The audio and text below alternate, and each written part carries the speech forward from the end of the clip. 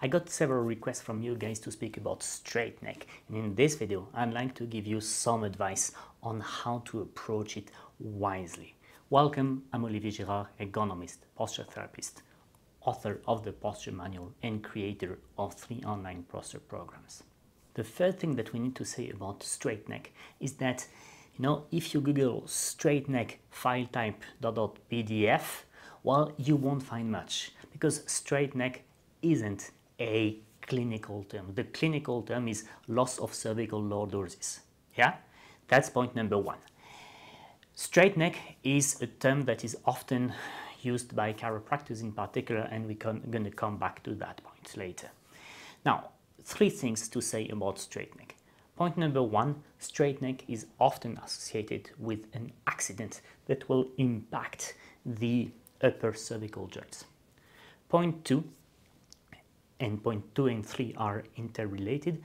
Point 2 is that straight neck is related to a loss of muscle strength here in the extensors of the spine. No big surprise, because the job of these muscles is to create the lordosis. So you can expect that if there's no lordosis, well, these muscles will be weakened. Point number 3, straight neck is often associated with forward head posture. You see, when my head moves forward, the curvature moves here, yeah, the angle increases in the lower neck and the rest of the neck flattens out. So these are, say, 3 features that are commonly associated with straight neck. Now, what are the big challenges when trying to treat that? I think that challenge number 1 is to rely solely on hands-on therapies. If you have straight neck, well, I would never let anyone align, manipulate, crack, call it whatever you want, my neck more than 2, max 3 times. If that doesn't work, there will be something more, especially if your pain is chronic. Don't let someone crack your neck 30, 40 times, as I see in my daily practice in the most severe cases that I had. That's point number 1. Point number 2, and this is the umbrella concept that covers what I just said, is that there is a lot of confusion in the field of posture deviations between causes and consequences. Yeah?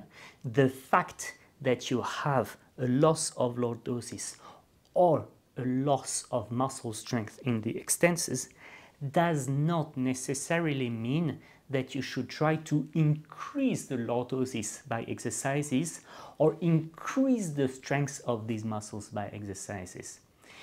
What do I mean with that? I mean that if you do exercises for the neck, you're going to rather create more problems, because the big risk is that you increase the pressure on the cartilage and reduce the space for the nerve roots to exit the system. That's risk number 1. Risk number 2 is that you think the wrong way around. Let me give you a metaphor. If your car does not move forward, yeah? And you say, okay, as my car does not move forward, I'm gonna press harder on the accelerator pedal.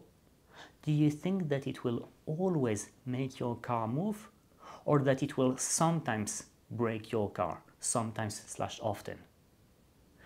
Well, it should be number 2. Because if you didn't remove the handbrake or remove your foot from the brake pedal and you just press harder on the accelerator pedal, you break everything. Yeah? And this is where I'm going to come back on forward head posture.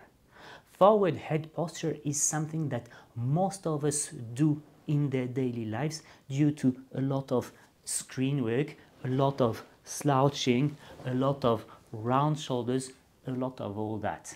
And there's a role in the brains, is that the brains try to not create co-contraction, i.e. if they overactivate these muscles, they underactivate these ones. Yeah? Hence, my conclusion is that if the straight neck disorder and associated pain is chronic, the number one thing you should try and do is remove the brake pedal. Okay, that means that you should work on everything that creates forward head posture in your life, and then see the effect of hands-on therapies if that wasn't enough.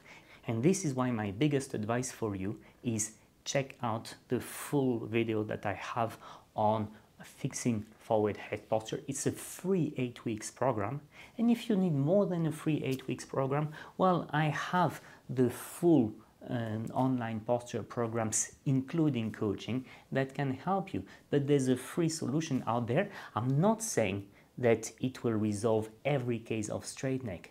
I'm just gonna say that you should put 80% of your energy on fixing the causes of forward head posture and only 20% of your energy on fixing the symptoms.